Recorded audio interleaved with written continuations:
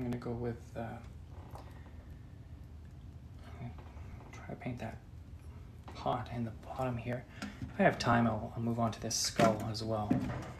And yeah, we have a pretty large painting here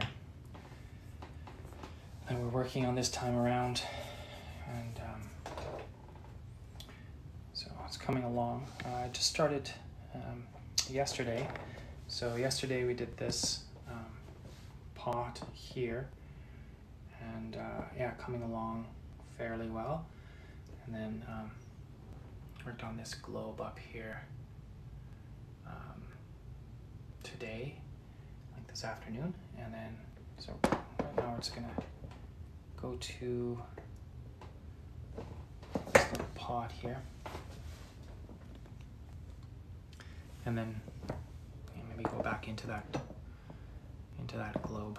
We'll see what happens. I don't know if I can. That's probably better. Just like that. So yeah, I'll just start here and see how far we get.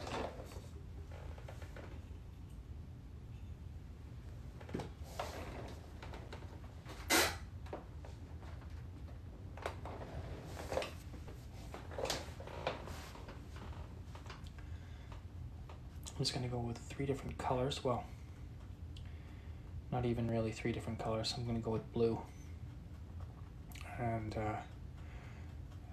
blue and white together, so a tint of blue. And this is ultramarine blue. And then I'm going to go with black as well. So just going to see how that goes. So this pot here, looking for some lighter areas at first. Kind of drop those in. This is a flat brush, by the way. I think it's a number 10. So pretty big brush by my standards.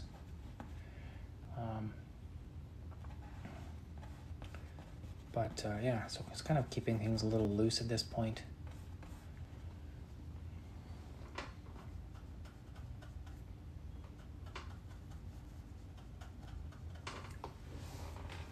I'm just doing a little metal jar here, and so I'm gonna go with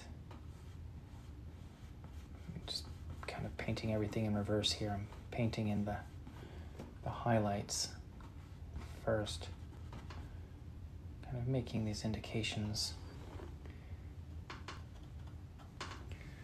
where I think there may be highlights. Oh, thanks so much. It's oil. It's an oil painting. Yeah. I don't really paint in acrylic anymore. I was painting in acrylic in art school, and then just because we weren't allowed to paint with oil, they had bad ventilation. And then you know, as I just kind of slowly transitioned out of acrylic. I was using acrylic as underpaintings for a while. And then I just kind of finally gave it up. Okay, so let's kind of stop that there. I'm gonna go with a little bit of blue now, just kind of around those white edges.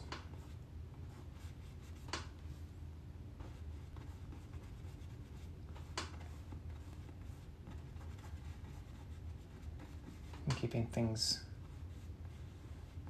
fairly wet, you can see. There's a lot of fluidity in the paint at this point.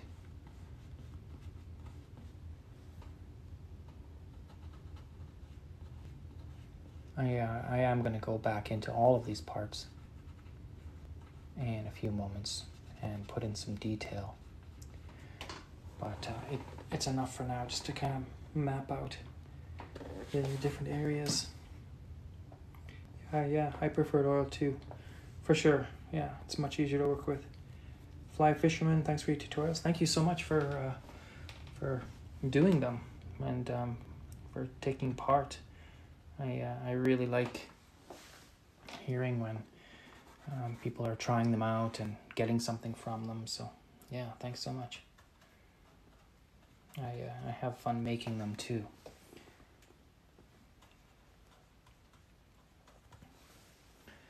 I always think that if you have enough time, you can draw anything, but you know, there's more of a challenge to try to distill the object, whatever it is, into its kind of basic shapes.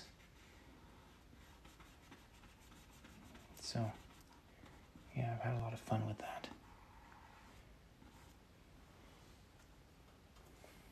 This is just black and white and ultramarine blue.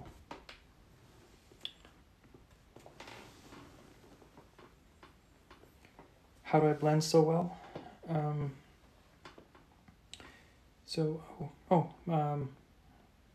Miss Helly, thank you so much for the 7 roses. That's really awesome. Millionaire, yeah, I do have YouTube. I have, it's Mark Liam Smith, same name as my TikTok name. All my social media, in fact. And yeah, my YouTube is basically like how to paint for new painters. So if you're interested in painting, I have everything on there from like, you know, the differences between canvas and linen and paper. I talk about all the different kinds of brushes. I talk about some color reviews, color theory.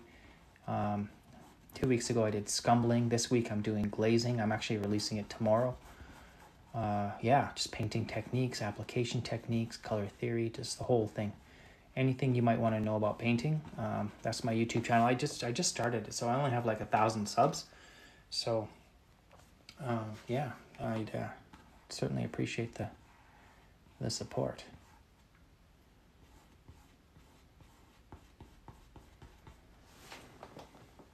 How do I blend so well? Yeah, blending it's to do with the how liquid your oil paint is. So if you're having trouble blending, then you might not have enough oil. That's a possibility. That's kind of the first thing I would check. It's always good to have kind of a little extra tub of linseed oil off on the side, and that you can dip into. You know, and you need that anyway because some paint is opaque and some is transparent. So if you are, let's say you're glazing, and you can glaze transparent paint like right out of the tube if you want to, but if you try to glaze an opaque paint, it won't work because glazing has to be with transparent paint. So you're going to need that little tub anyway.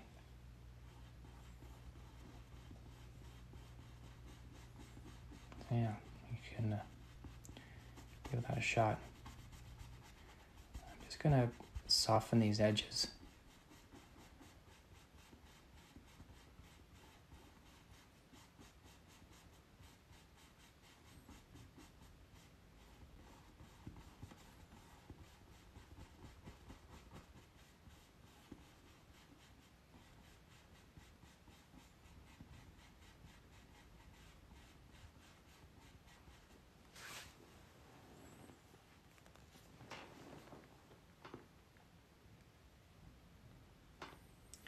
Advice for left-handed folk? I don't know. Is there a difference in painting for left or right-handed people? I don't know if it's true or not, but left-handed people are supposed to be more creative. So yeah, I think if you're left-handed, you should be giving out the advice. But no, I don't know. I've never heard if there being a difference. Paintbrushes are cylindrical, so I don't think they favor either hand.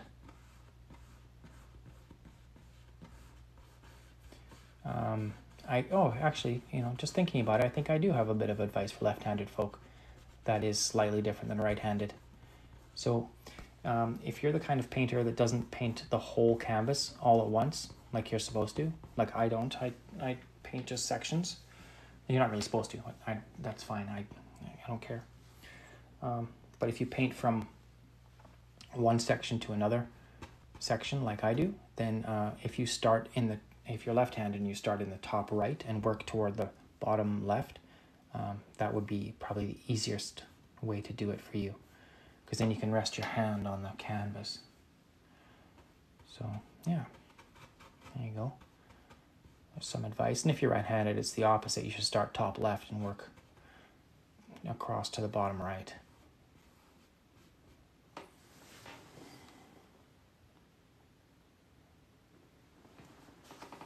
Yeah, you're welcome. I've never thought about that before. I guess it makes sense. I think it would certainly come into play more with drawing, because with drawing you tend to rest your hand on the paper a little bit more, and your hand has a lot of oils in it. I mean, I don't know what your specific hand is like, but one's hand has oils.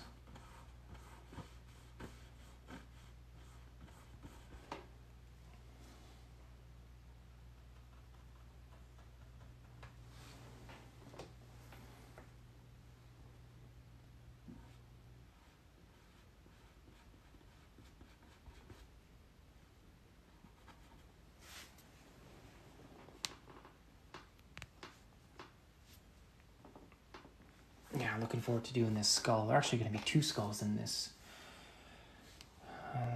painting, which is just cool for me, because I like painting skulls.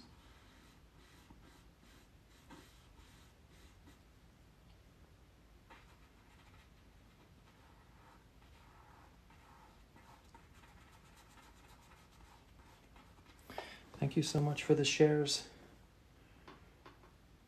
Appreciate that.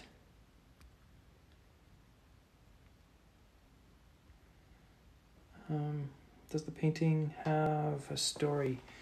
Yeah, so this is kind of the culmination of all of the different still life paintings that I've been doing in the Dutch and Flemish tradition. And to that end, I'm painting a whole bunch of different still lives, flowers and fruit and insects and just everything in that tradition, that same tradition. So this particular painting is kind of everything all thrown together, and I think that speaks to the opulence that was there kind of in Europe in the 1700s.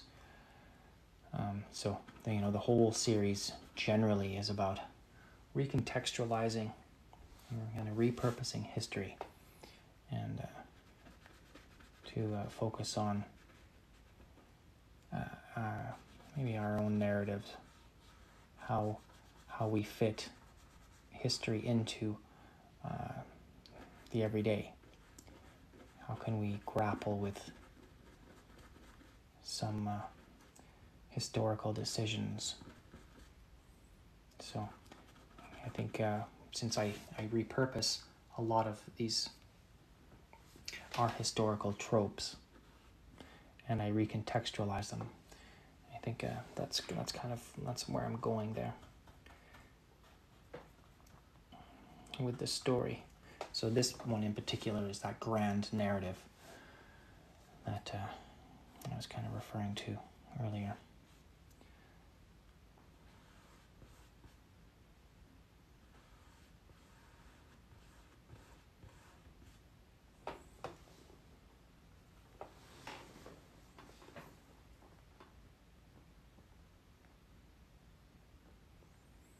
Oh, thanks so much. Yeah, this one's, here, I'll just back up a little bit and show you. This one's going to be huge. So we started with this yesterday, on the live yesterday. And this globe we did this afternoon. So it's going to be cool. This whole painting is going to be this giant table just full of fruit and books and skulls and all kinds of things. So yeah, it should be pretty wild. When I first started, was shading a difficult thing to wrap your head around? Yeah, it was, because when I first started drawing, like shading is a drawing concept, when I first started drawing, I started because of comic books, and shading wasn't really a thing that I had to worry about. I was more focused on anatomy and proportions and costuming and things like that. So yeah, it was just something that I had to do. I had to get done. But as I kept drawing, it would always seem to be more and more important, and it would kind of sink my drawings if I didn't get it right. So yeah, I certainly had to put some time toward it. I think that's fair to say.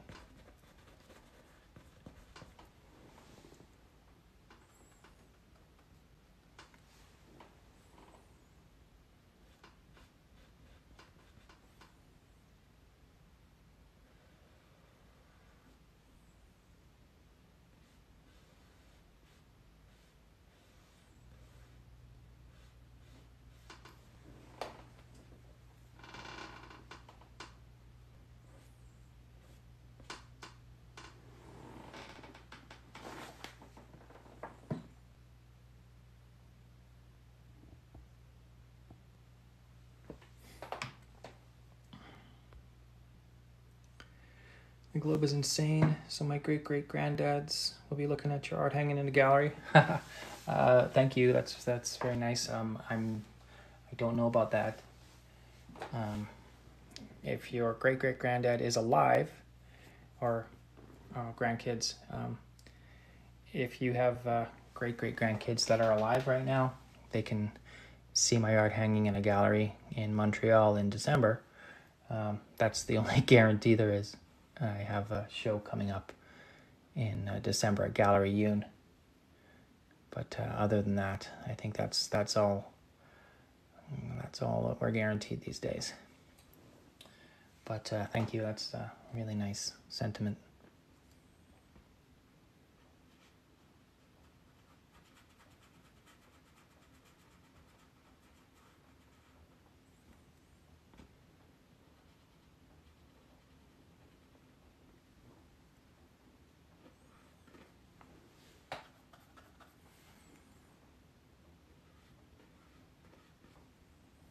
I think I can probably just go for that smaller brush at this point. Getting to that point where I'm struggling for the size of the brush, so I'm painting with a 10 right now. I could certainly...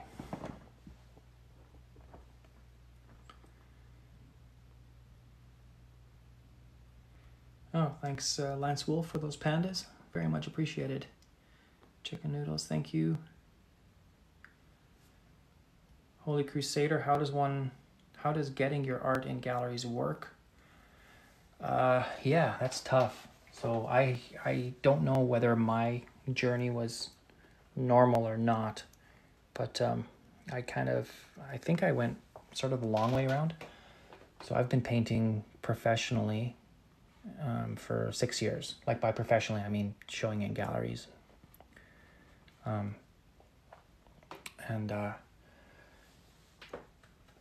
So for me, I would go on a website called Akimbo, and it would have these open calls, and they're kind of like competitions, and sometimes you had to pay like an application fee or something. And the ones that would make you pay a hanging fee, I would never do, just because I just kind of thought those were ripoffs. But I didn't mind paying an application fee to apply for these contests, and then if you win the contest, then you'd get to exhibit your work. So I did that to kind of build up my my exhibition history, because I had nothing. Like 6 years ago, I had no shows whatsoever. No group shows, no solo shows, nothing. So I did that, and I got into a few shows, and had a few very small exhibitions. Like they were all group shows, and I'd get one piece in the group show, but it's enough to get your name. You can put your name on, you can say you were in that show or whatever. So yeah, I did that, and I got into a few different shows that way. which was really cool. And then I won a competition, portrait competition, and I got to show my work in New York City at a really good gallery in the art section called Chelsea in Manhattan. And because of that, I got to take my work to Basel in Switzerland that same year. And I'd only been painting for about a year at that point. And yeah, so things just kind of really sped up from there. And then right after that, I got a Toronto dealer to represent me. And then that happened for a little bit. I had one solo show with that gallery. And then they started getting really picky about what they wanted me to show and what they wanted me to make, and like the sizes and the things and stuff. And so that didn't really work out, but I ended up getting another gallery because I saw the gallerist at an art opening, and I went and introduced myself and asked him if he would like to do a studio visit and come to my studio. And he did come to my studio. And then he I guess he liked my work enough that he said he would put one painting in a group show he was having. And he wanted two paintings. He wanted two very, very small paintings. It was like a little Christmas show. And so I gave him the two paintings. I put them on Instagram actually, but I tagged his gallery and said, these are going to be in this little Christmas show. Please contact the gallery if you're interested. And then they both sold, and that was like 4 days before the opening. So he said, hey, those both sold. Can you bring two more? And then I did. Brought two more. And then both of those sold on the opening night. So he said, okay, this is cool. Can you give me a big one? I'm having another group show in a few months. And then I did that. And then that sold, and it was a really big one. It was like 6 feet, 6 feet tall and 4 feet wide. And then after that sold, then he signed me. So, and I've had 3 solo shows with him now, and it's been 5 years. So, and actually this painting is going in that show in December. It's at Gallery Une in Montreal. So that's kind of how I got started.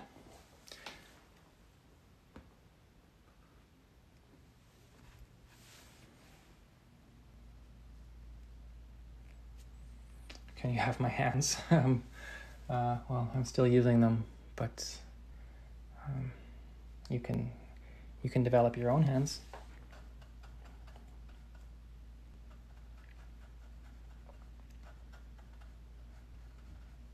So I'm just using two, not even 2 colors here. I'm just using, I guess you could say 1 color. It's just blue. And then I'm also using black and white.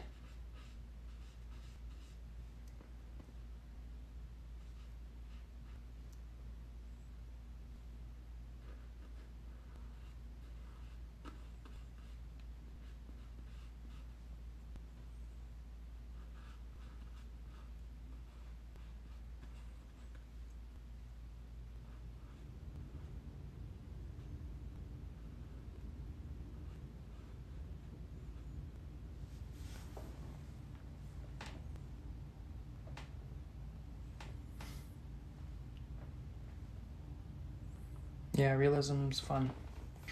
You've been trying photorealism? Yeah, photorealism's tough.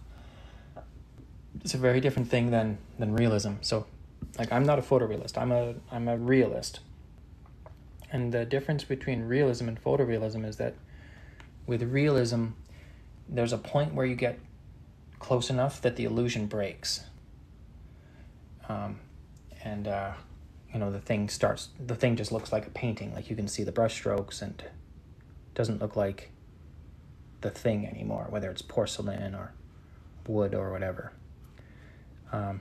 With photorealism, the illusion does not break. It doesn't matter how close you get. So the difference in time that it takes is so huge. to do photorealism and hyperrealism as well. It's the same idea. It's even more so with hyperrealism because you're painting things that aren't actually there. You're painting details that you think should be there. Yeah, it's really, really insane, really wild.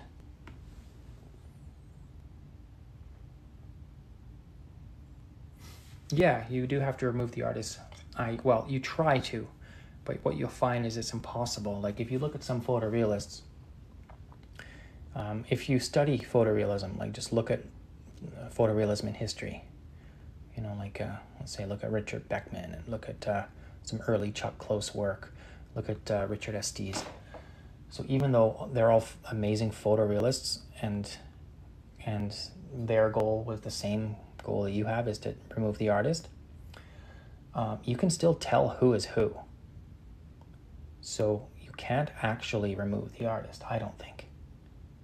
You're still going to you have to make color choices. You have to make decisions. Even if you're trying to be completely faithful to the process, you have to make decisions. And those decisions, if you make them repetitively,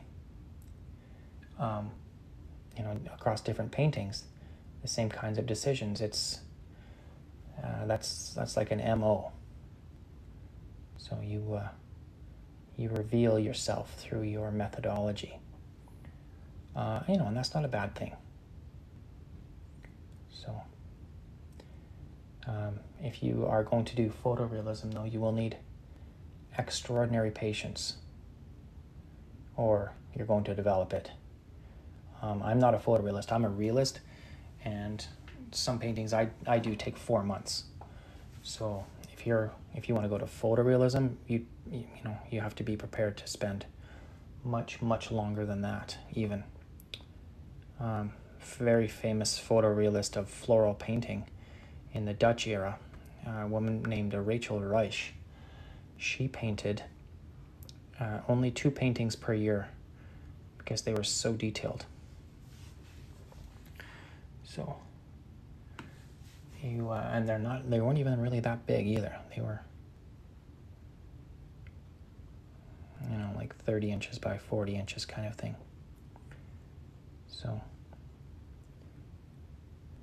it's tough being a photorealist when you're just starting out, though, because what happens is you're going to spend a month or 2 months even on a single painting, and then but that's all your time locked up, right? And so if they don't sell, it's not like you're some kind of abstract painter that you can paint 7 paintings in a day, So you have to really hope that all your paintings sell. Otherwise, you could be in trouble financially.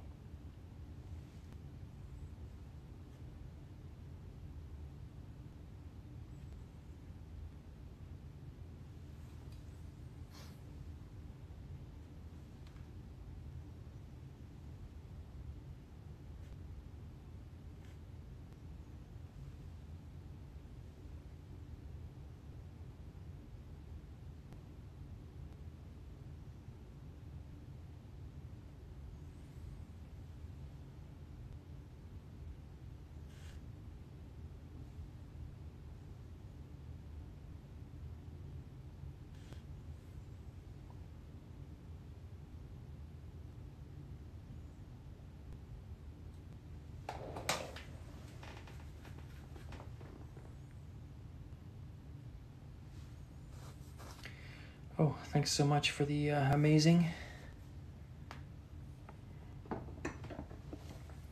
That's one of the main features of painting metals and or ceramics, things that are really shiny. One of the main features is you go from very, very bright to very, very dark. And so that's called the difference in value. Value is how light and how dark something is.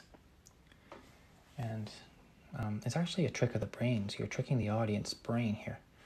What happens is the audience looks at something and that thing should be all one color. That's what the audience's brain is saying. They want it to all be one color. So by having something's very light and something's very dark, what happens? The brain just says, okay, that must be a condition of the lighting. And then makes you think that that it's just lighting instead of the object being different colors. It's a pretty wild effect. It's almost like a optical illusion or something. Almost.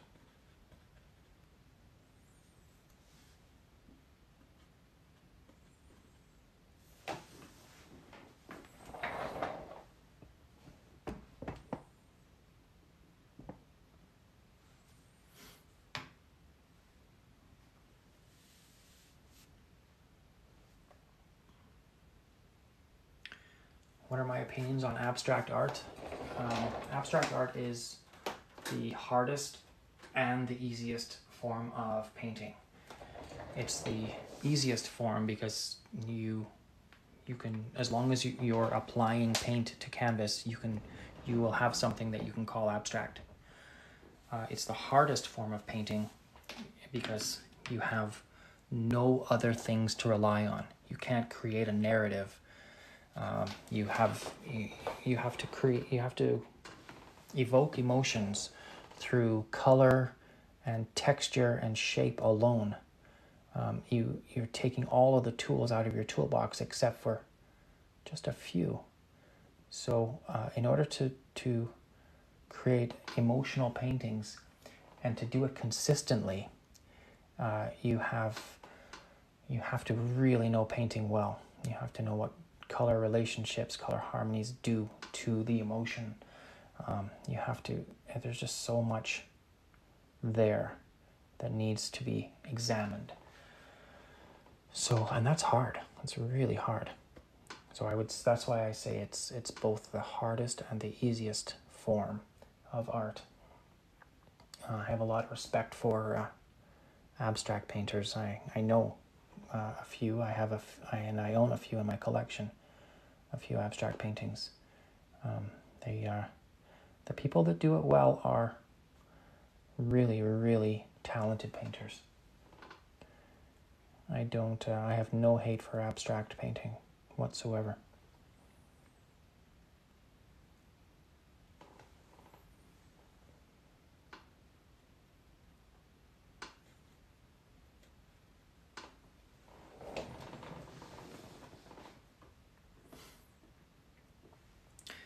Do I have that item to look at?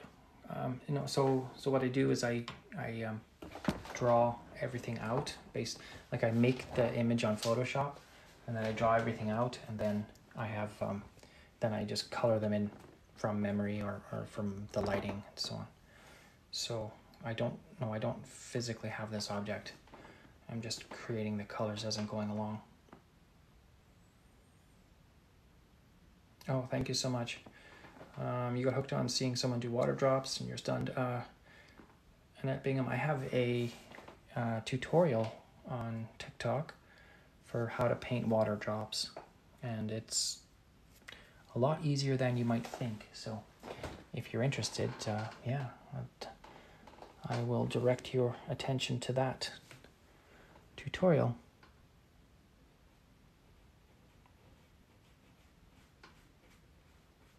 I should say, by the way, since I just said to direct your attention, I should try to direct your attention here. I just launched an online store 5 days ago, and so if you're thinking about getting an art present or something for maybe for the holidays, please consider my art. I have 32 different prints of my paintings, and I've printed them exactly the same size as my paintings. And they go from $25 up to $40. So I'd love for you guys to check it out. It's at the link is in the bio. You can just click shop poster prints, or go to markliamsmith.com. So if you're interested, I really appreciate that. I'll just pull back here now, and you can see what I'm working on. Here's the globe that I did this afternoon. And then we did this one on the live stream yesterday. Did I go to art school? Yeah, I did. I went to art school a while ago. I did a BFA, a Bachelor of Fine Arts in drawing and painting. But they didn't have, like, it wasn't a proper art school. It was just it was a university with an art department, and so we didn't have ventilation. So I didn't learn oil painting there at that art school, but I did learn the principles of painting and composing and things like that. So I went to art school, and then I graduated, and I didn't do anything with it. I got a different job doing other things. I wore a suit and tie for a while, but I just came back to art a little while ago. Well, I've been showing in galleries now for 6 years. And yeah, I'm very happy to say that it's going well. I've had shows in London, England, and Miami, New York, Seattle and Los Angeles, Toronto, Vancouver, Montreal. Yeah, I've been pretty fortunate with having exhibitions.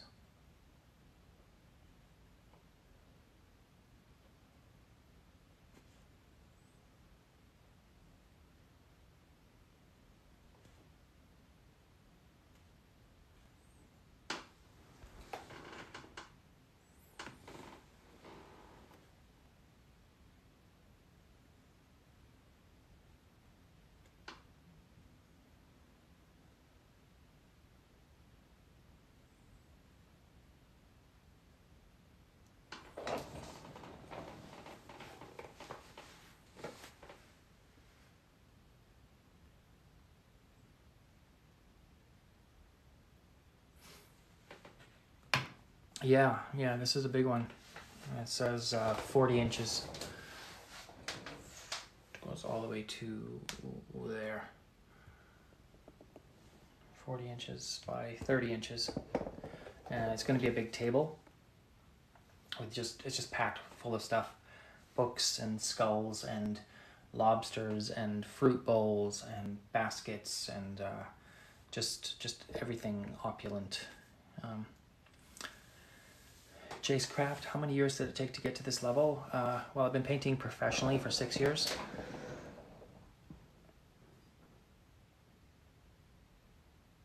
So, yeah.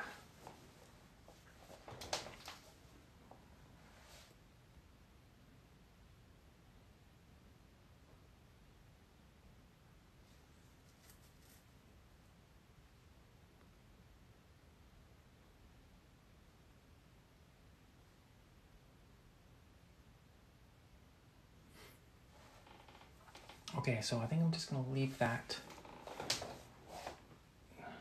one just like that. Maybe just a couple more highlights over here.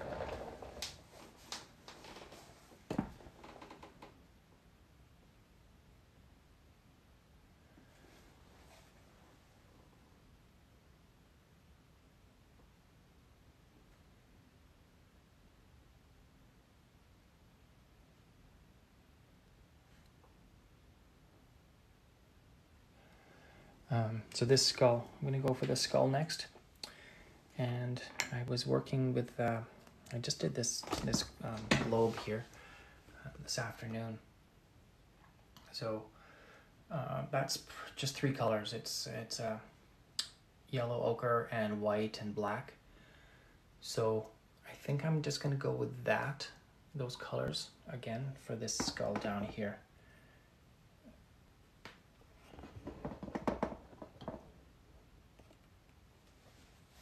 And then we'll come back to this if need be. I don't know. I might glaze another color on top. I doubt it.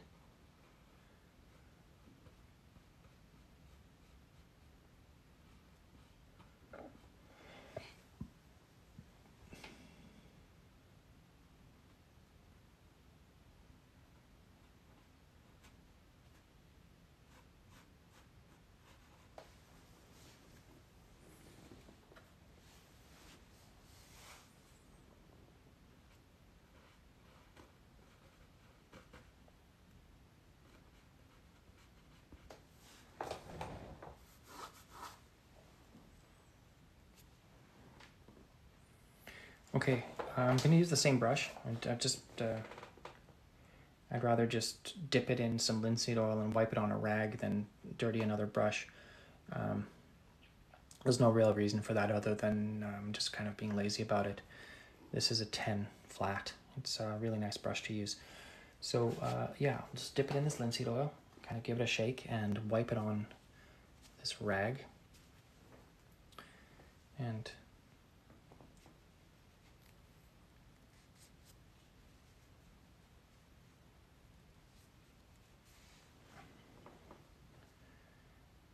okay, there we go. So let's move over to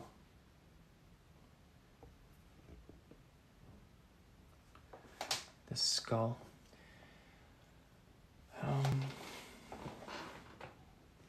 Have it fairly bright. Just gonna mix up some yellow ochres.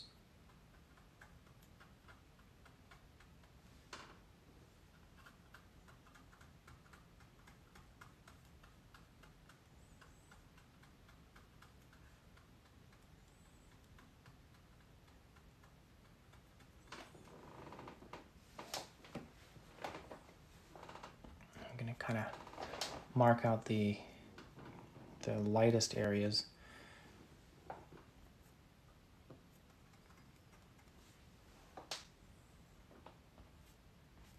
So with this, I have the light hitting just from the top and left. So I want to do the same thing with the skull, right? So I was trying to visualize the anatomy now. So this is going to be lit, side of the nose here, and then this is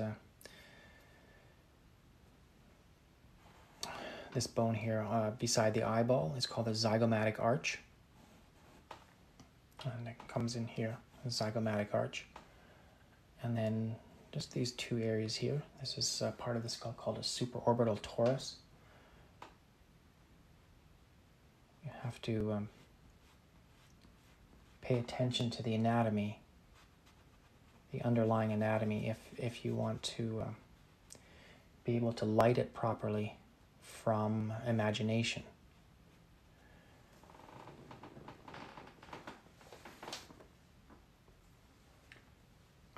Over the comments. The comments are covering the painting. Yeah, no problem.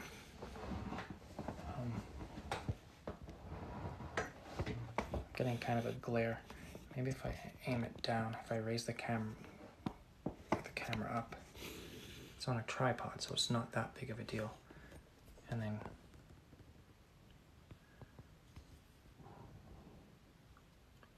I don't know how distorted that makes it, but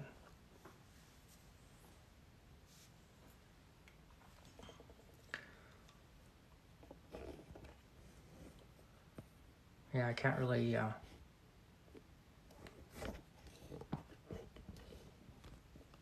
show all of the painting in at this point. So yeah, so I'm gonna get the side of the nose here.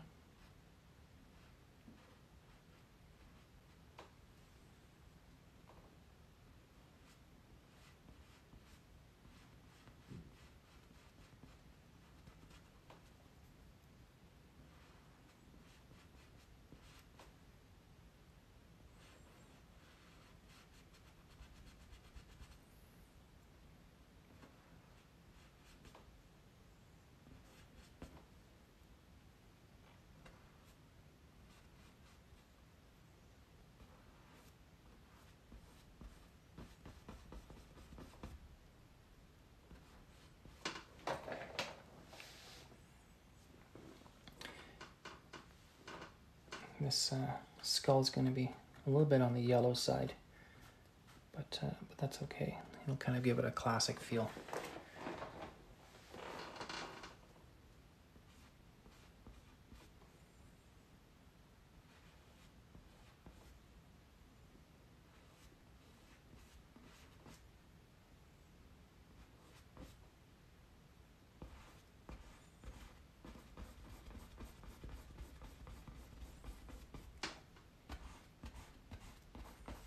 Have to be careful not to have any of that yellow mixed with the blue here. Of course that would be green, which is not good for either.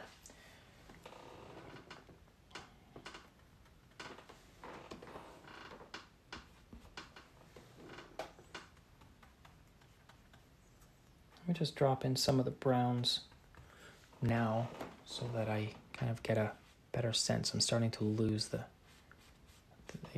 objects. So we got the zygomatic arch here coming in. Kind of a nice dip here, and by the nose too.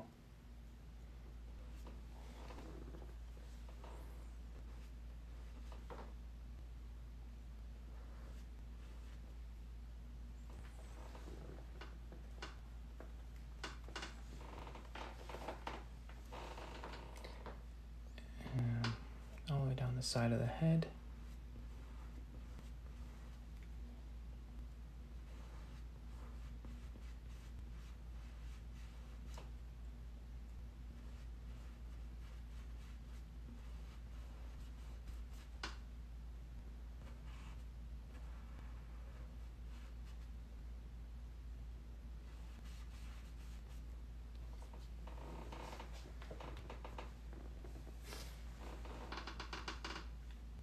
This will make sense in a few moments.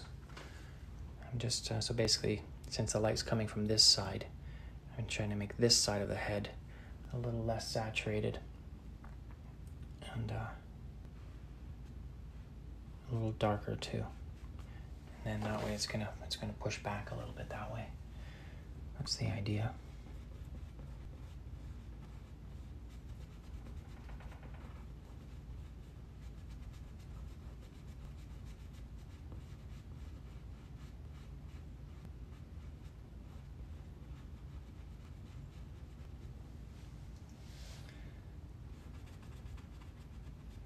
I'm going to paint some details in a moment, but I'm just going to get the basic shading down, and kind of more subdued on that side and then brighter stuff on that side.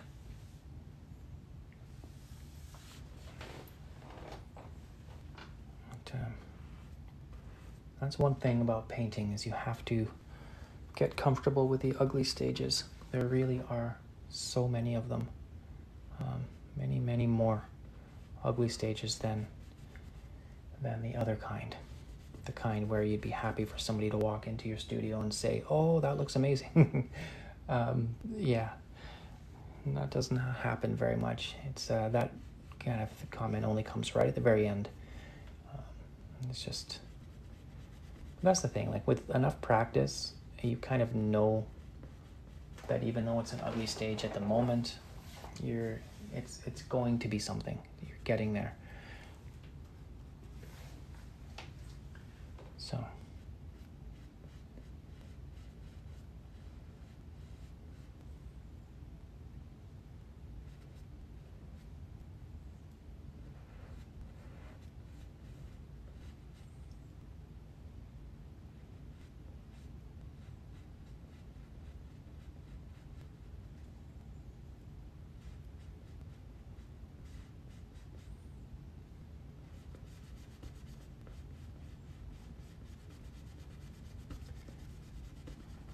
I'm just doing some blending here. Blending wet into wet. This is a technique called alla prima. And it's quite an effective technique with oil paint. Not so effective with acrylic, because the acrylic tends to dry before you can really get any good blending in.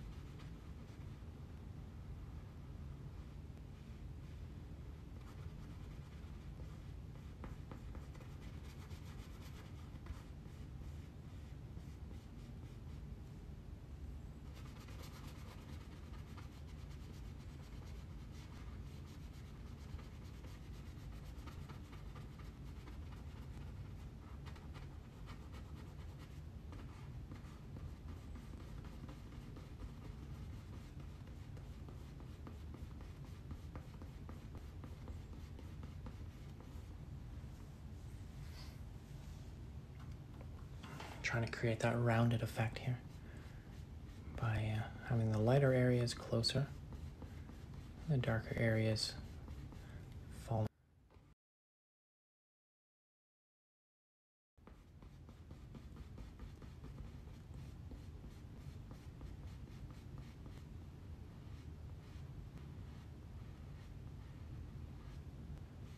I should really not paint two different colors like this right beside each other. I should have gone to a different part of the painting and done that one first. I don't want to mix these.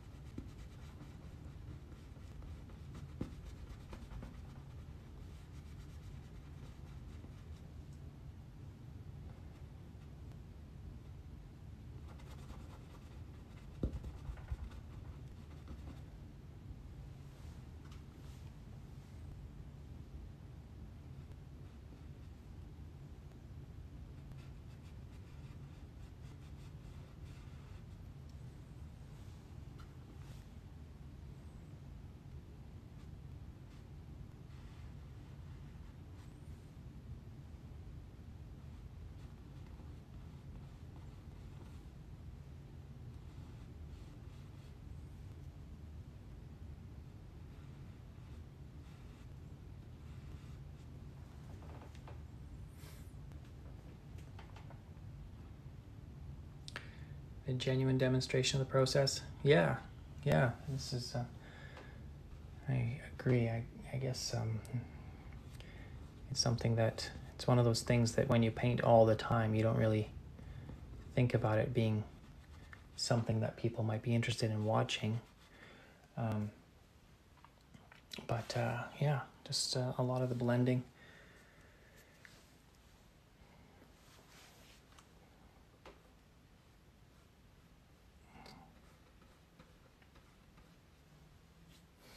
So there are lots of yellows and grays and things in here that I'll probably just end up leaving in.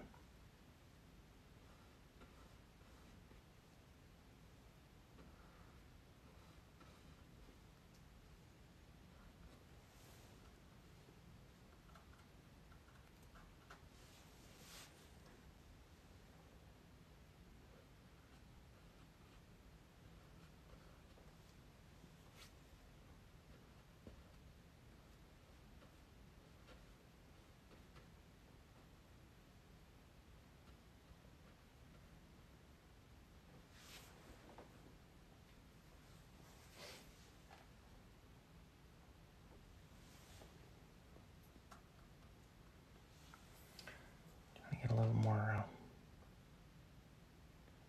something over that eye there.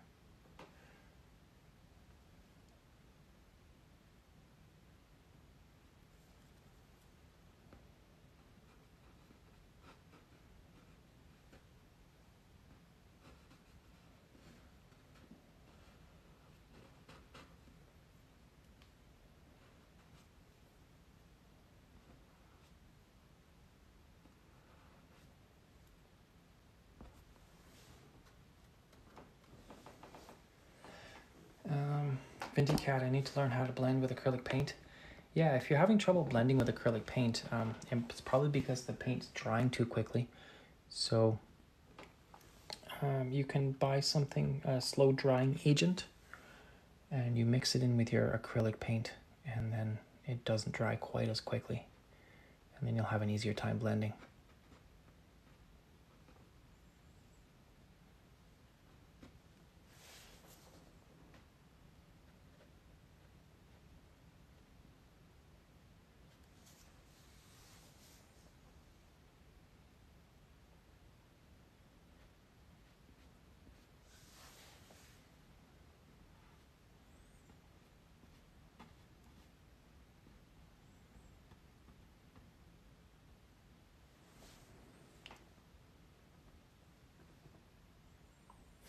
Have I painted animals before? Yeah, I have.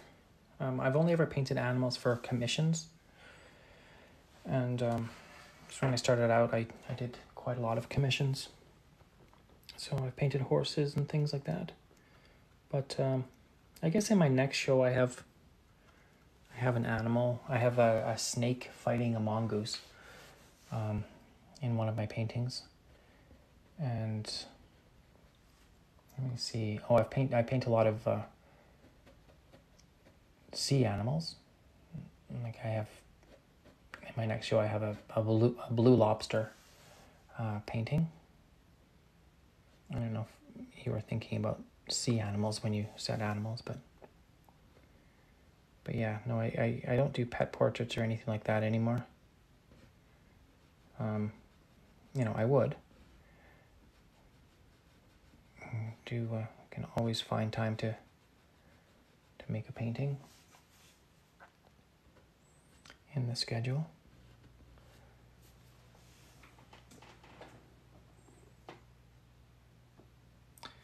Gotten a lot done since you last hopped on the live. Yeah, I'll just pull back and show you what we did so far. So we have, that was yesterday's live. We did this pot here.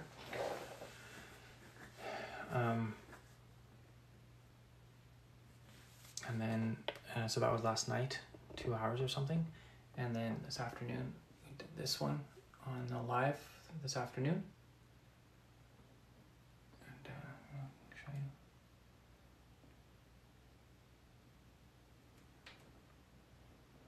Globe. And then, so right now, this is today's live right now. So, yeah, coming along.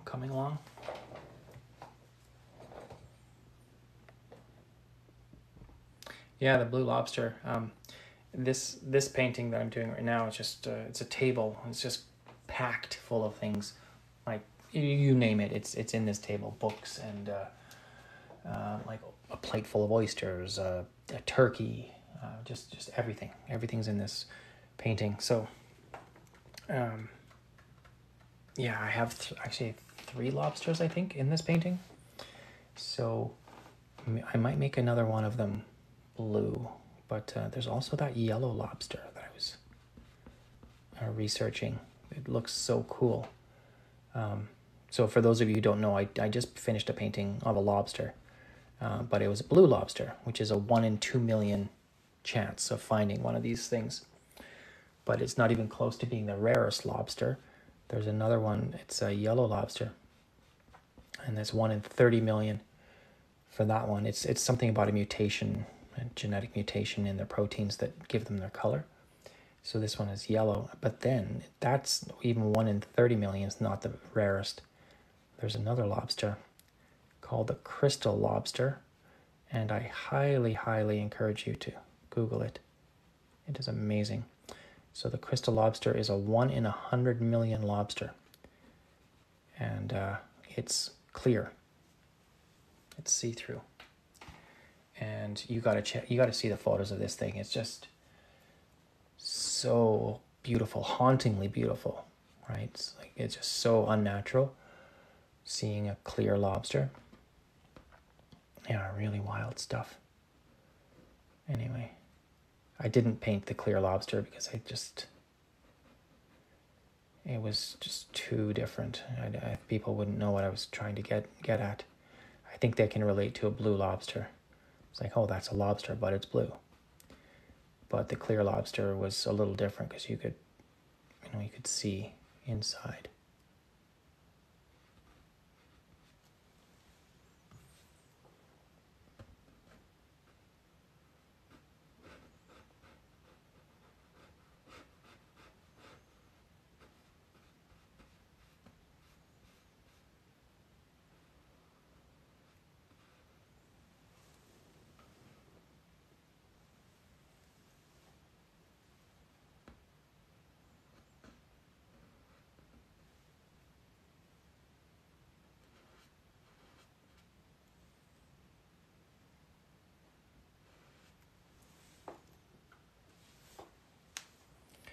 Should probably just wait for a smaller brush for this line here, but okay, I didn't wait. That's fine. Just go for it.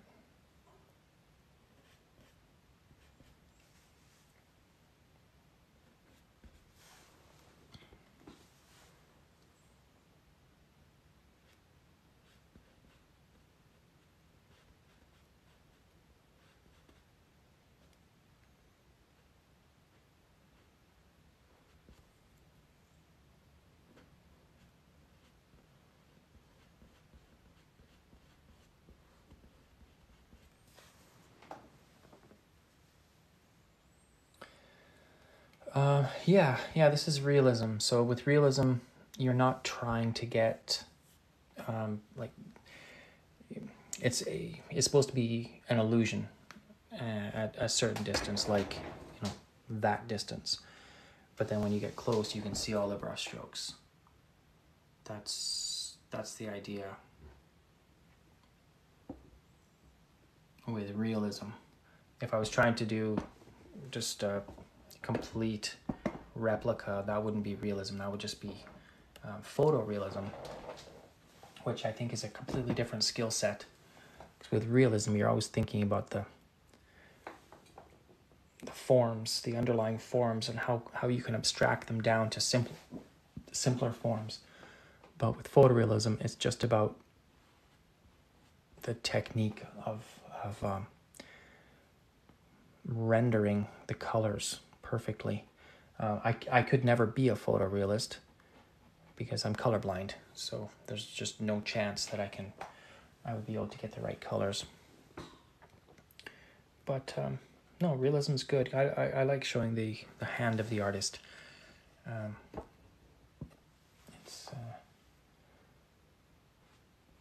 think it's a good thing.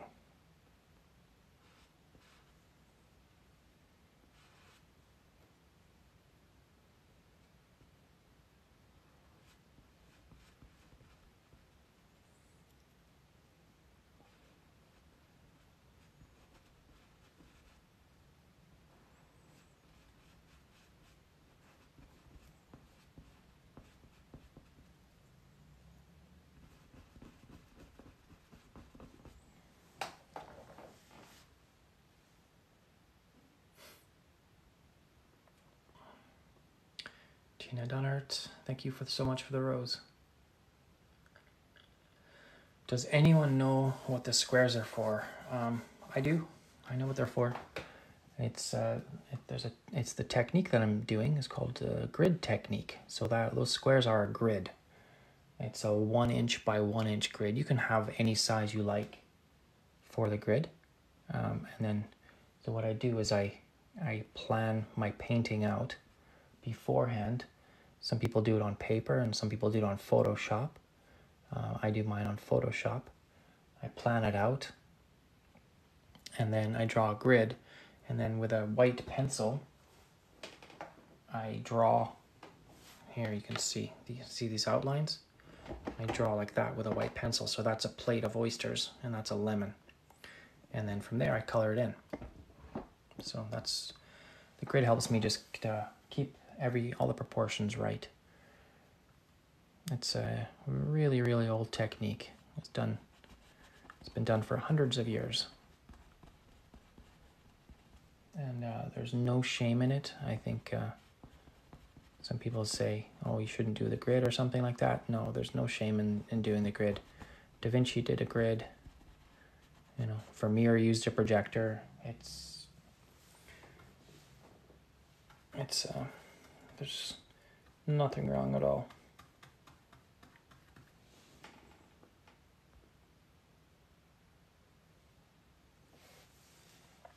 Yeah, it really helps with your proportions.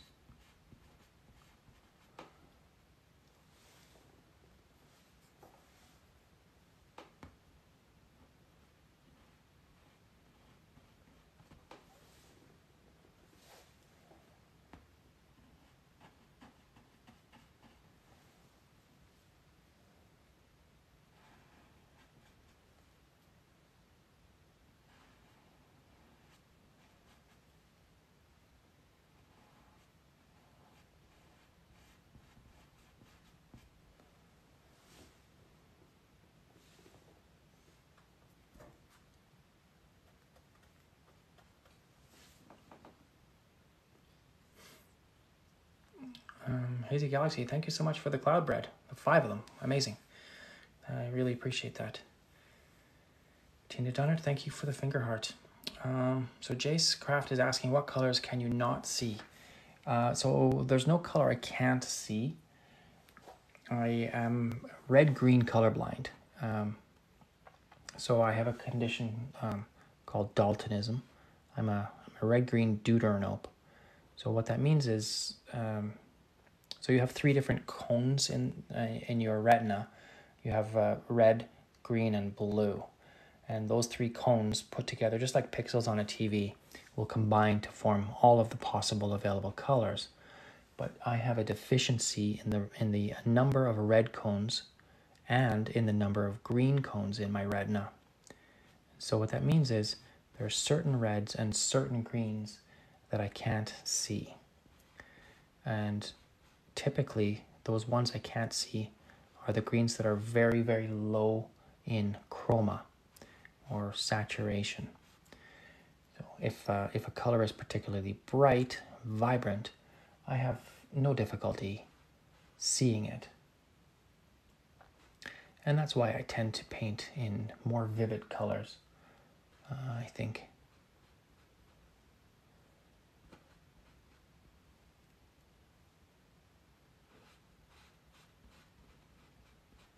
So, like I'd never mistake lime green for a bluey green or something like a turquoise or anything like that. I wouldn't mistake those colors. But if a color is very desaturated, like olive green, then that could start looking brown or gray very, very easily. So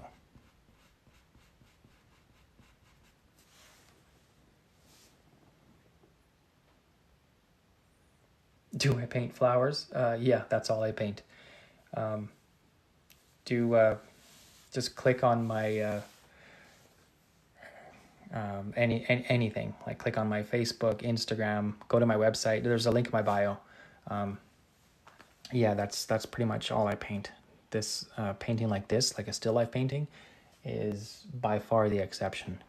I've kind of built my reputation on all my shows are around flower painting. So what I actually do is I paint in the tradition of the Dutch and Flemish floral traditions of the 1700s. So that was mostly floral painting. It's mostly flowers. But there are other things in there like bugs and fruit and things like that. So, but yeah, I definitely paint a lot of flowers.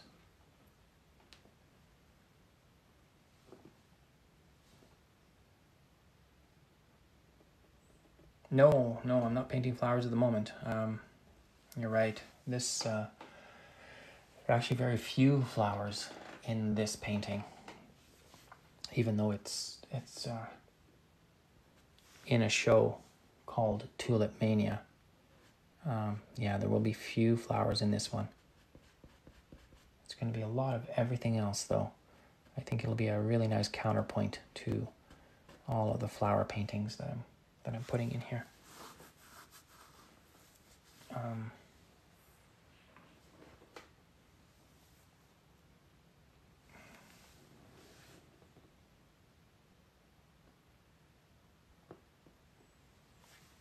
Oh, nice. Thanks, Jace. You're trying their art tutorials.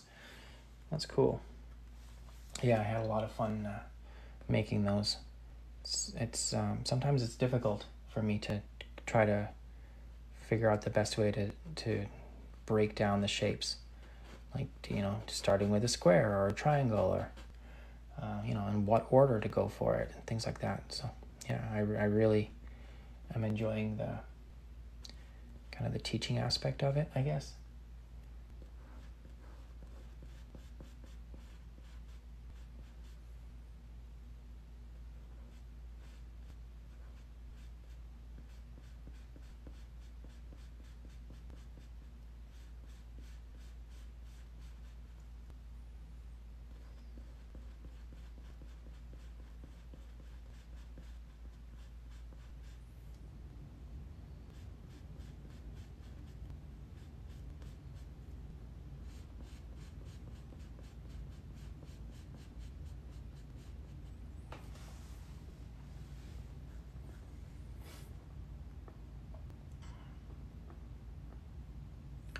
Do I have a lot to finish before the show? No, I don't. I have. So this is a question that Infinite Pile asked. No. So I have 18 paintings finished right now, and the show's pretty much ready to go. This painting that I'm doing right now, I don't know if I'll be able to finish in time. So if I do, it'll be kind of a bonus painting. But yeah, I have 18 paintings to go.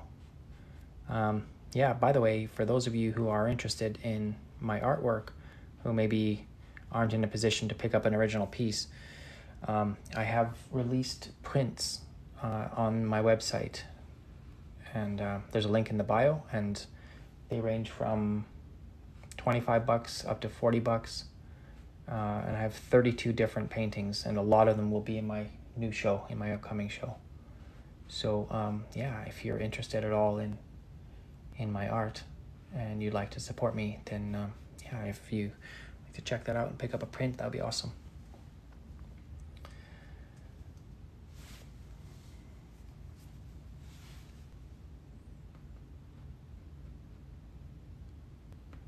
The thing about the prints is I made all of the prints exactly the same size as their paintings. So yeah, I have one right here. I'll show you, by the way.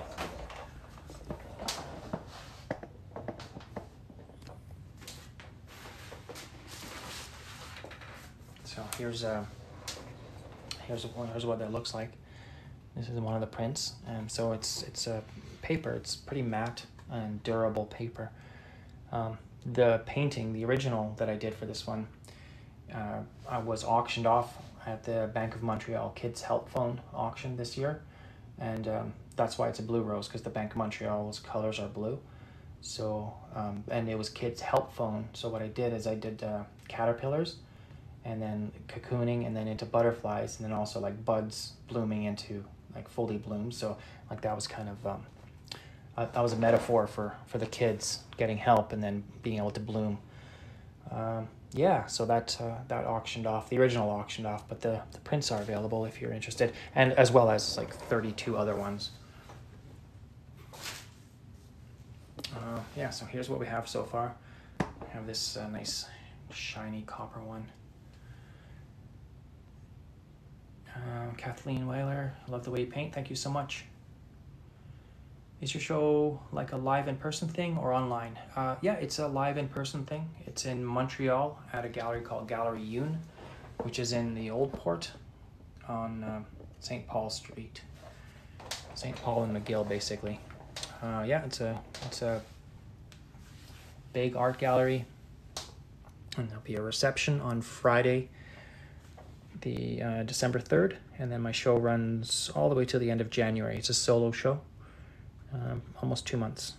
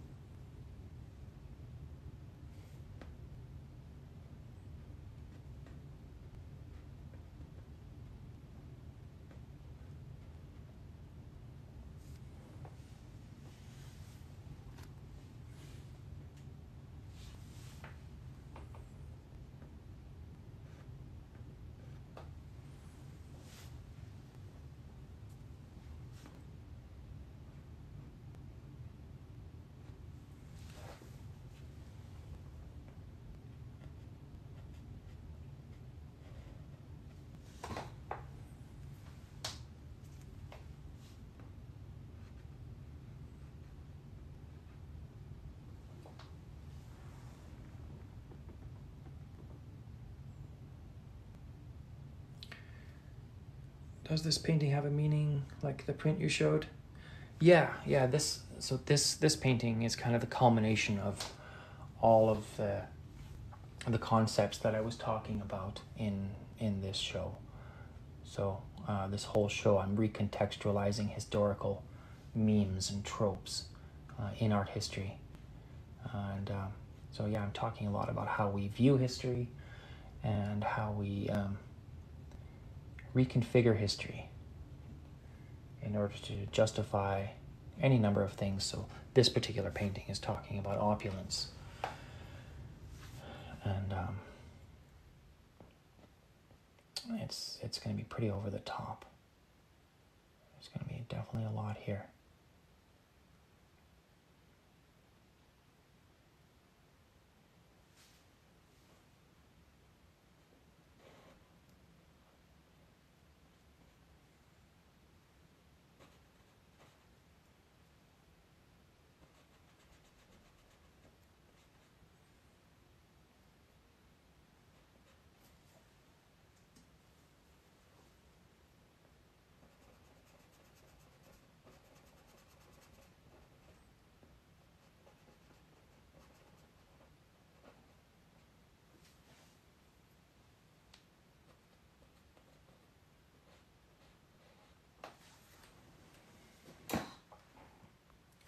I think I should probably paint that other eye.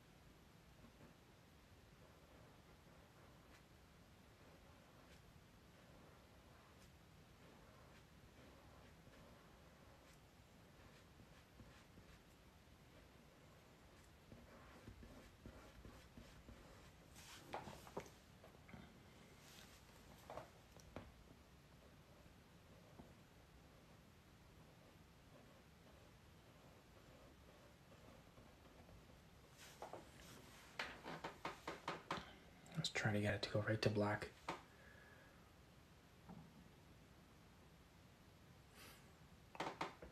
You just finished your first painting? Nice. Congratulations. Welcome to the team. Yeah, it's feels good to paint. I think there's something cathartic, maybe not therapeutic. I don't want to say that, but I mean, art therapy is a thing, so I don't think even if I did say that, I'd be way off base. But yeah, cathartic for sure. A lot of people find that making art every day is just good for them, good for their soul, so to speak.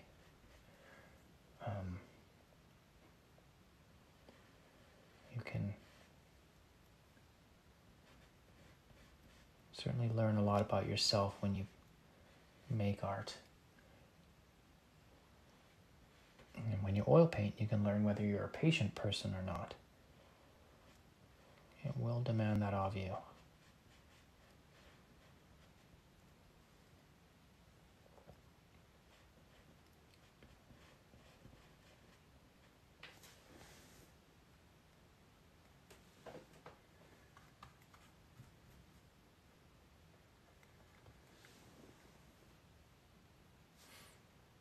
Do I prefer to be called Mark or Mark Liam? Just Mark. Yeah, thank you. Mark Liam is just more of a formality because I have, there are just so many Smiths. Anyone who has a Smith as a last name has to do something else with it, like put an initial or yeah, just do something. So in like official exhibition correspondence and things like that, then I always go with Mark Liam, but just people that know me just call me Mark. But yeah, thanks for asking.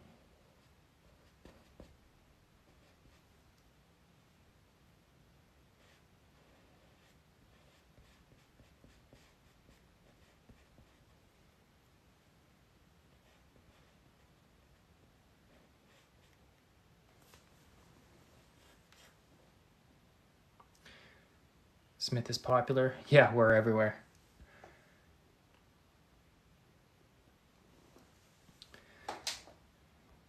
Yeah, people can buy my original paintings. So thanks for the question, Kudabran. Okay, so let me let me tell you all of the different ways and places you can buy my art. So if you want an original painting, I sell paintings through 3 different galleries. I'm represented by 3 different galleries. Gallery Yoon in Montreal. You don't have to remember any of this. It's all on my website. But Gallery Yoon in Montreal, Rouge Gallery in Western Canada, and 19 Karen in Australia, in the Gold Coast of Australia, on Mermaid Beach. It's actually the largest art gallery in Australia. So those where I sell originals, those 3 places. And then if you want to buy limited edition photography prints, I have those available through a gallery, a New York gallery called Treat Gallery. And they actually just showed them at the Affordable Art Fair in New York. I had an edition of 20. I had 8 different photographs, edition to 20 only. And there's still some available left. And so those are limited edition photographs. And that's through Treat Gallery, New York. And then I also have NFTs available through a couple of different NFT marketplaces, like the Foundation and Maker's Place and OpenSea.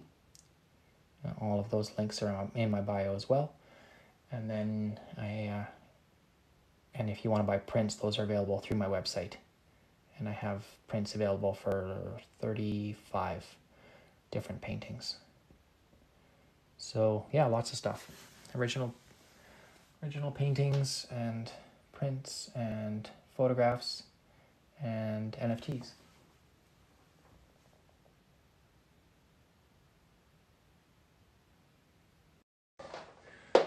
Here. Have I ever accidentally ruined a finished painting? Yeah, one time I was carrying a really big painting, 6 feet wide. And I was carrying it, and I don't know how it happened, but I put a hole in the bottom of it. So that was suboptimal.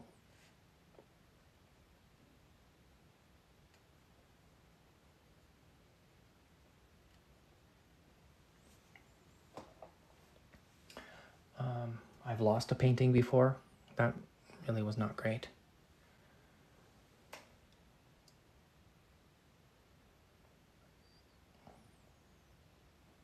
The thing that made it even worse is that I had sold it. And then I lost it. So I had to paint it again. But the guy was really cool about it.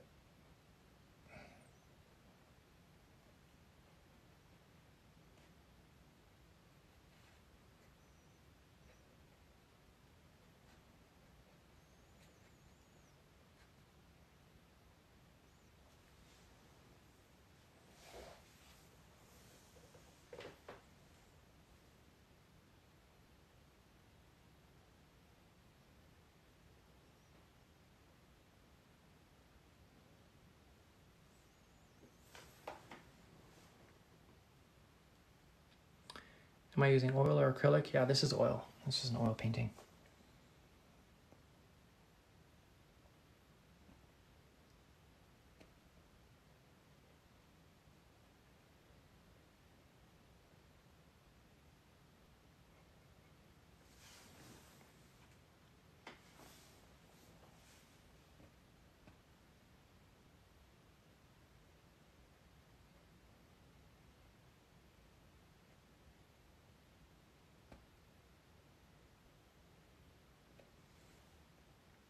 It's fitting, I guess, that I'm painting a skull, being so close to Halloween.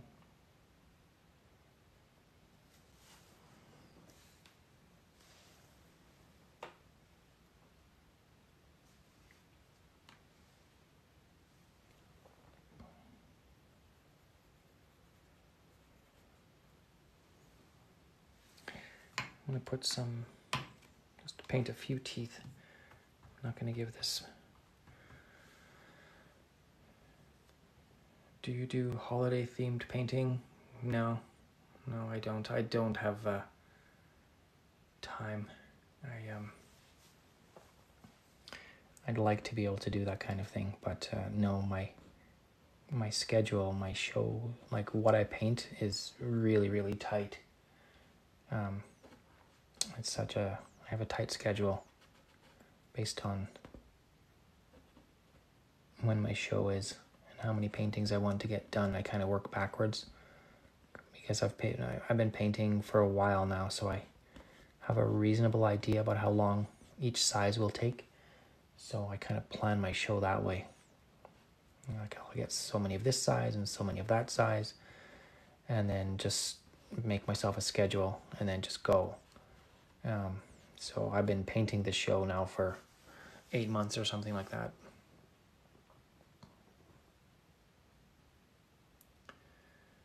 Oh, nice. I'm happy to be your first live. Yeah, TikTok's really a wonderful format.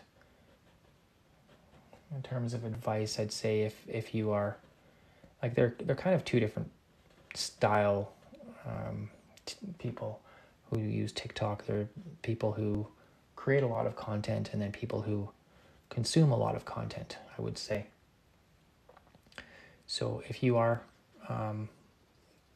in the category of people who create content, I guess the only piece of advice that I would give you is that try not to take, when people troll you, try not to take it to heart. Like it does happen, and it's not cool, but it does happen. So I think it's so weird. I'd never been trolled on Instagram or Twitter or Facebook before, and then I got to TikTok, and it just happens every single post. So it's kind of a different attitude toward trolling here. It's more permitted, I guess. So say just try to not take it so seriously, and it's easier said than done, but you can always block people.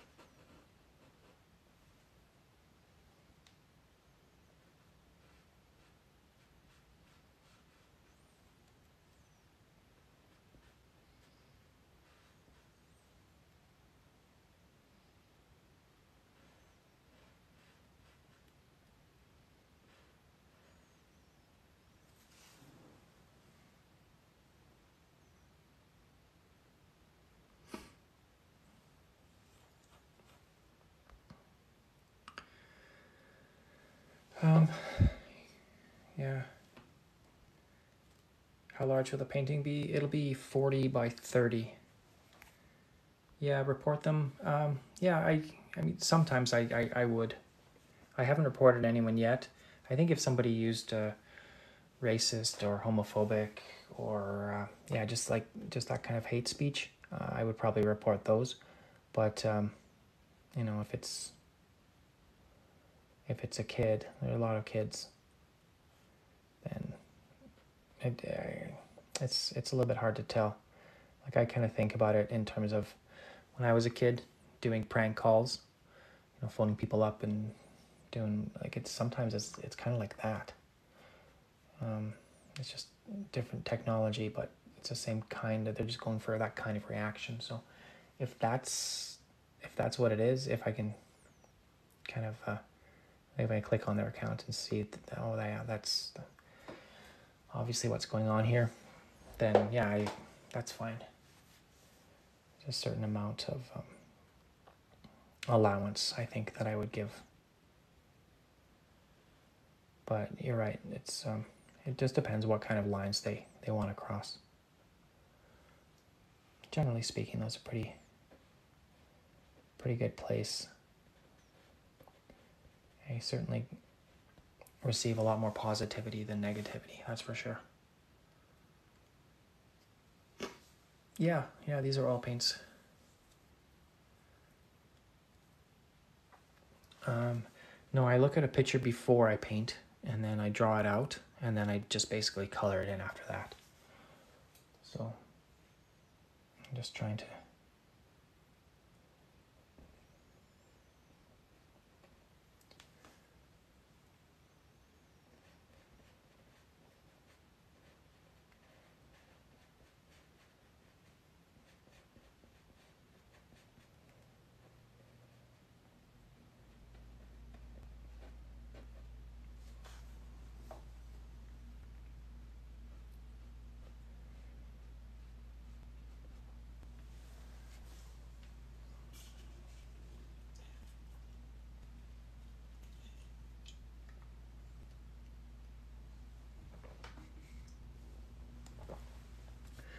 put the teeth in now.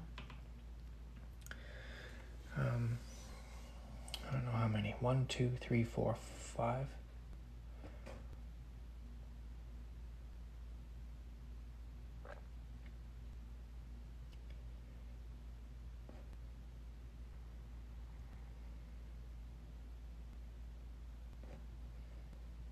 To leave some space. I guess I should think about the shapes of these teeth. So let's say that's the front tooth here.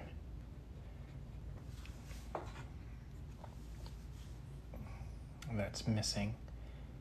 So this one will be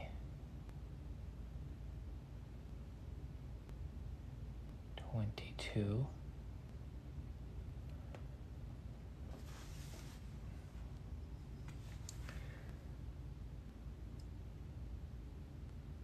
And this will be the incisor.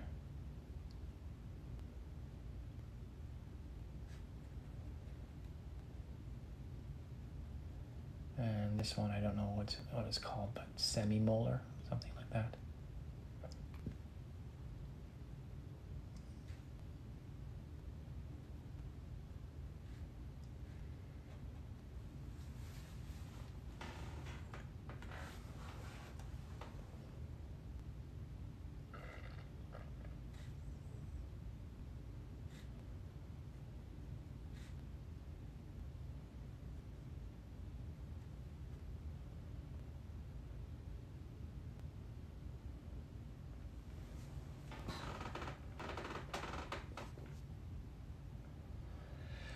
Yeah, this is canvas. Yeah, for sure.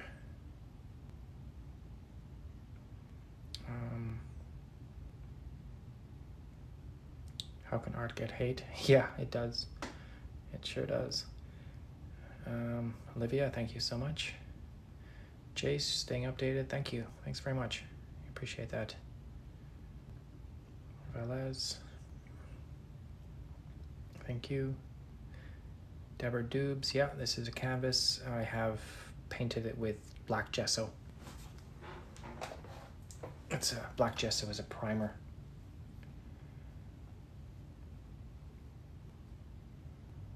Yeah.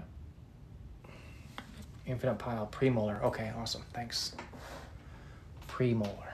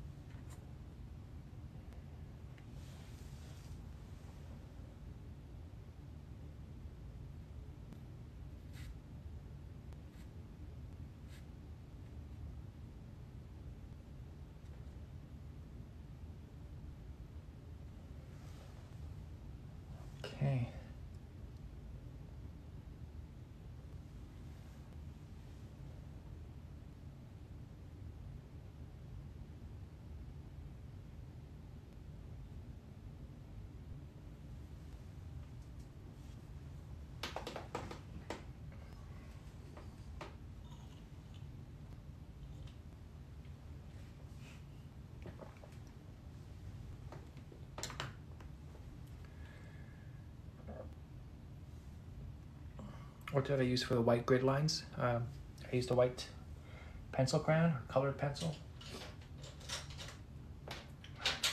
It looks like this.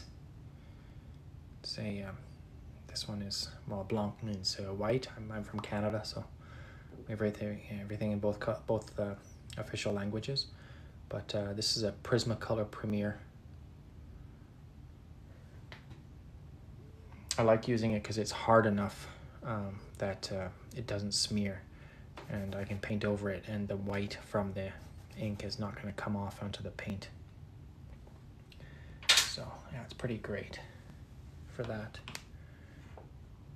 It's just something I've been doing for quite a while. Am I related to whom?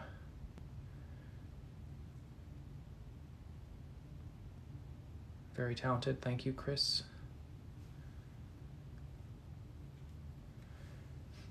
Hey, thanks so much, Tony.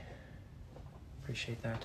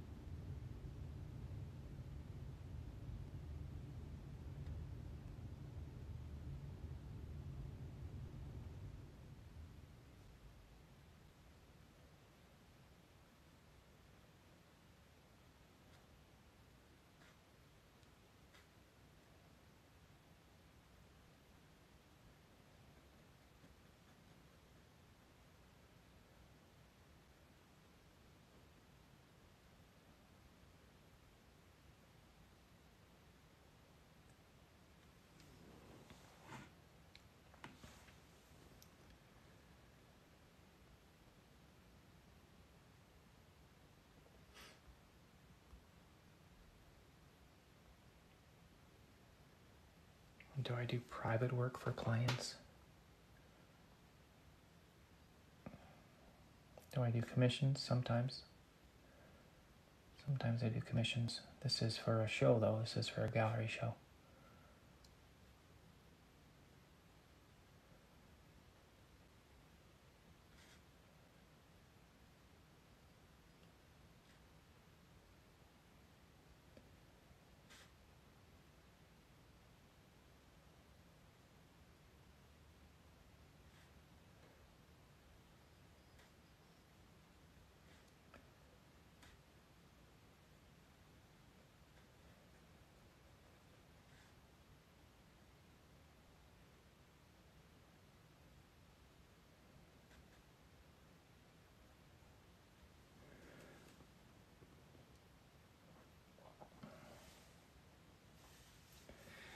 I'm just going to darken that up a little bit on the side here.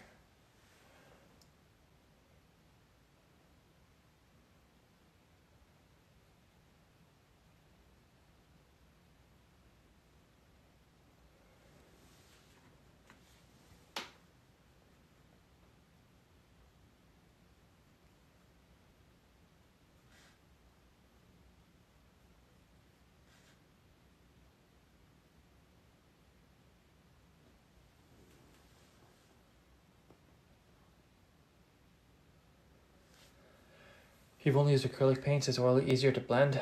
Yeah. That's basically why people who switch from acrylic to oil never go back to acrylic. The blending is night and day. Like, you can add a whole bunch of drying agent to acrylic to try to get it to act like oil paint. But yeah, the blending feature is hugely important in oil paint. You know, and that's why it takes a long time to dry. So with acrylic, you're talking about drying time in terms of minutes or hours. But with oil paint, you're looking at hours to days. And if you put it on thick, even weeks. But yeah, it really makes a difference, for sure.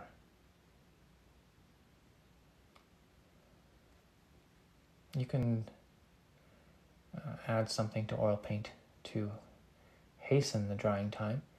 It's called alkyd.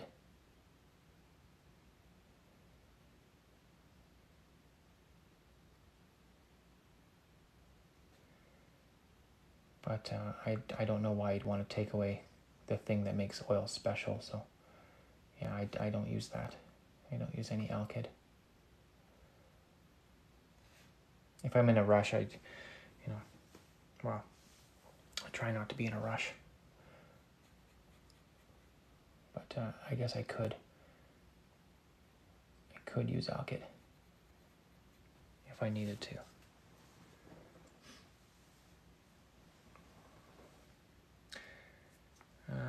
Oh, thank you so much, Jean.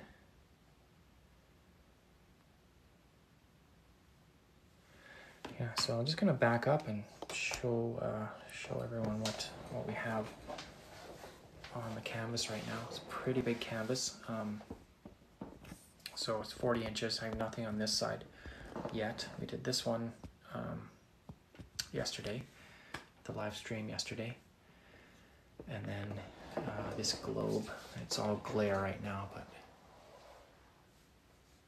there you go. So we did that globe this afternoon, during the live this afternoon.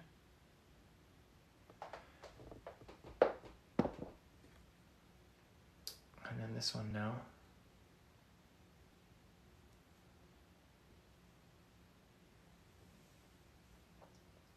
Oh, thanks so much for the roses, COVID lockdown crew.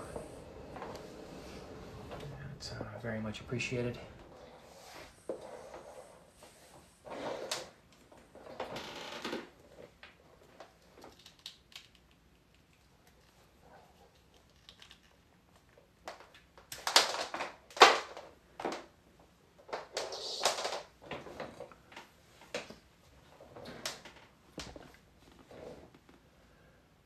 I'm just gonna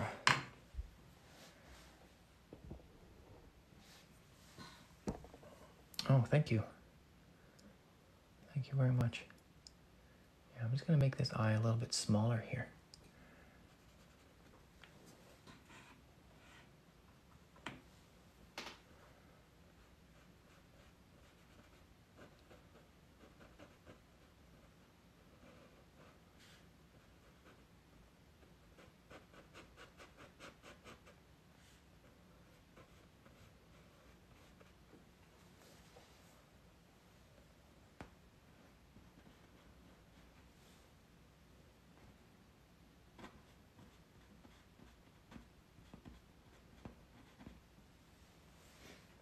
And then the opposite on the other side, I'm just gonna make this one a little bit bigger.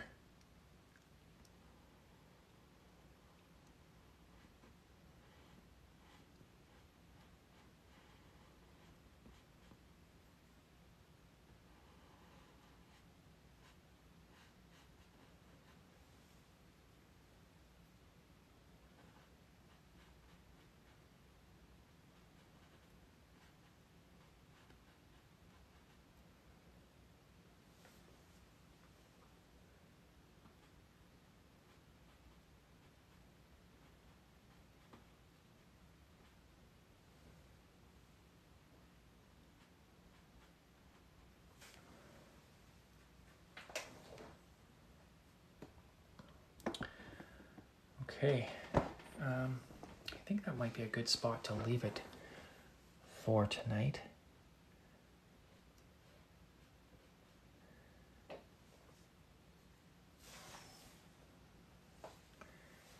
It's just gone 11 where I am in Canada. Once again, if any of you are interested in picking up a print, I have 34 different prints, I think it is, 34, 32 different prints available, all my own paintings, and the prints are the same size as the paintings, so that's kind of cool. And they're not thousands of dollars. They start at $25, and most of them are 25 or 40 bucks. I think there are like 2 or 3 really big ones, and those are 60. But yeah, if you are interested, please do check out my store. It's only been up for 5 days, and there's a link in the bio, in my bio here, or you could go to markliamsmith.com/shop. So I appreciate any support you guys can give me. Yeah, much appreciated.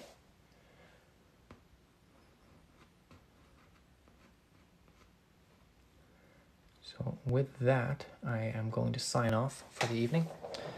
Thank you all very much for sharing and liking, and Annette Bigham, thank you for joining in your first live.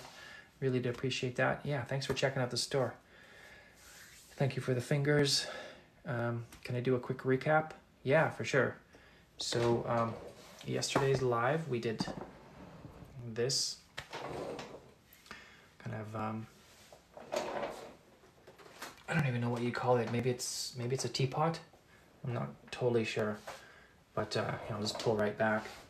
So this whole thing is going to be a big table, and there's just going to be everything on there. Skulls, and I mean, that's a plate of oysters. There are going to be lobsters and fruit everywhere, fruit baskets everywhere, all kinds of things. And then in this afternoon's live, I painted this kind of wooden globe.